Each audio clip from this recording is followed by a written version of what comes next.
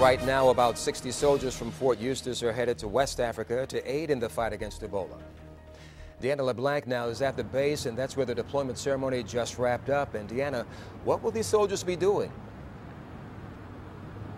Well, Don, these soldiers are part of the 53rd Transportation Battalion, so they'll be aiding in logistical support. They won't have any direct contact with any sick people, but even so, the soldiers did undergo some training, and they will carry both protective clothing and protective supplies just in case they need to use them. Now, yesterday, General Martin Dempsey announced that all Army troops in Africa will be monitored. They're monitoring both their temperature and their symptoms while they're in Africa, and that monitoring will continue for 21 days after they return.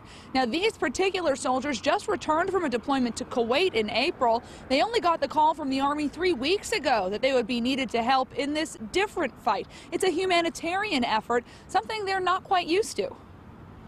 We were a little bit surprised. The unit hasn't been back that long from their last deployment, but it's something that we're all excited to be a part of. You know, this is one of those missions where we're going to go and we're going to make a difference for the world by what we're doing in this mission.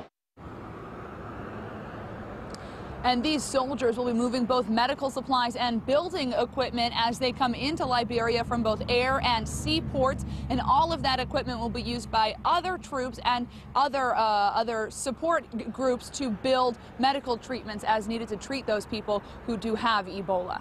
Live at Fort Eustis, I'm Deanna LeBlanc. 10 on your side.